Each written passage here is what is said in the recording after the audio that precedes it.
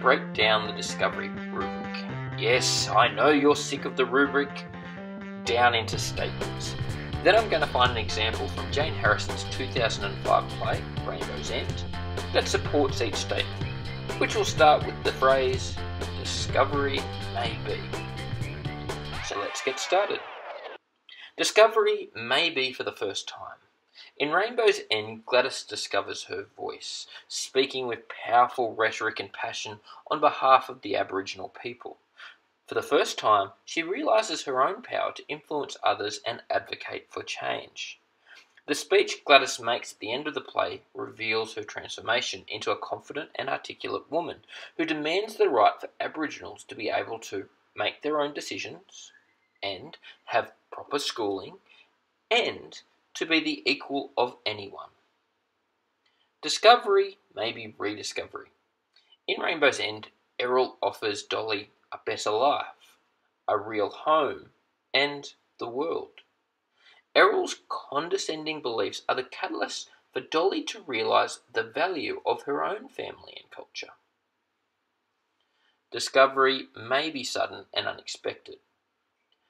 The most unexpected discovery in Rainbow's End is Nan Deer's revelation to Dolly that a white Australian with the surname of Fisher raped her. Therefore, Gladys is not Papa Deer's daughter, which will have significant ramifications for Gladys' self-identity if she learns the truth.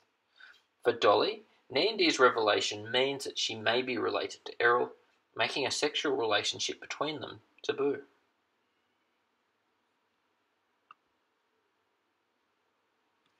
Discovery may be a process. Errol's discovery of Nan Deer, Gladys and Dolly is serendipitous.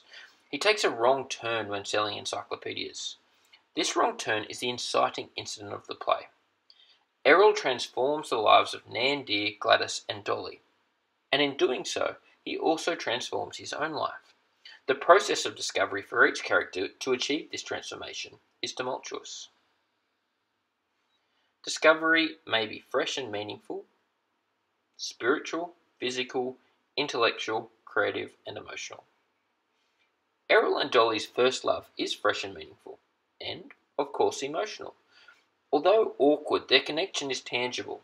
In the 1950s, a multiracial relationship was likely to cause the participants to be ostracised. However, ridicule does not deter them. Errol never wavers in his desire to be with Dolly. Whilst Dolly always loves Errol, she feels she cannot be with him because she is damaged after the rape, and she believes that Errol may be her kin. Discovery may be confronting and provocative. Dolly's rape concludes Act 1. This horrific act of sexual violence is confronting for both the characters and the audience. The rape is the pivotal moment of the play, marking a moment of transition for all the characters. Importantly, the rape occurs during a flood. Floods are a recurring motif in the play, symbolising change. There is a cleansing after this flood. Secrets are revealed, which will result in a cathartic resolution. Indeed, each character transforms in the second half of the play. For Dolly, her transformation is to move from childhood to adulthood. Discovery may be the path to a new world and new values. Nan Deer, Gladys and Dolly live in a world alien to Errol. His exposure to this world transforms his concept of family. Initially, Errol views the Aboriginal women through a condescending patriarchal lens. However, Dolly challenges Errol's understanding of the concepts of home and family, puncturing his belief that the non-Indigenous world is superior to the Indigenous world. Discovery may be the path to new understandings and perceptions. Nan Deer's discovery that Errol is not a real Fisher transforms her understanding and perception of him. Suddenly, he becomes a viable option for Dolly to love and marry. Nan Deer is able to see beyond Errol's skin colour and surname to his innate kindness. Discovery may be impacted by an individual's personal, cultural, historical and social contexts and values. Jane Harrison's context as a playwright impacts what she privileges and omits in Rainbow's End. Harrison was commissioned to write a play about Indigenous heroes in the 1950s. Her personal context as an Aboriginal woman deeply influenced her decision to write about 3 Indigenous women, whose simple struggle to survive represented the heroic resilience of Indigenous women during the 1950s.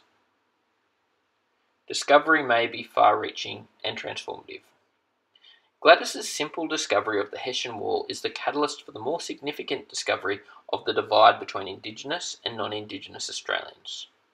White Australians erected the Hessian Wall to obscure the Indigenous housing from the Queen, concealing the squalor of the Indigenous humpies. Discovery may be questioned or challenged and reassessed over time. As responders reading or watching Rainbow's End 60 years after it is set, we unconsciously and consciously question, challenge, and reassess the values and attitudes represented in the play. In particular, the social prejudice and racism in the 1950s is confronting, as it forces us to question to what extent the lives of Indigenous Australians have improved in contemporary Australia. Discovery may be different in its ramification for different individuals. Nandy's discovery that Errol is not a real fisher has different ramifications for Errol, Dolly, and Nandy. Suddenly, Nan is able to see beyond his white skin and surname, and she likes him. It is permissible for Errol and Dolly to be in a relationship.